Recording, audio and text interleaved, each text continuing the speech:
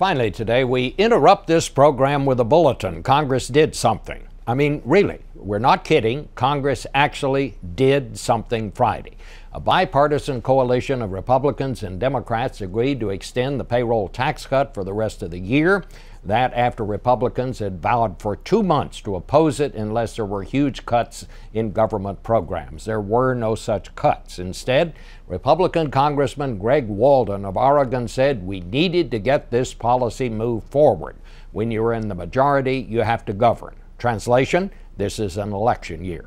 We were about to get our keisters handed to us on a platter. So the tax cut passed with plenty of Republican support. Now, don't get me wrong.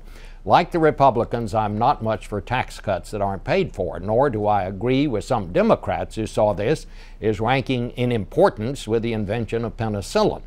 But letting that tax cut expire could have hurt a lot of struggling working people, and when experts say that could have endangered a frail economic recovery, it sounds right to me.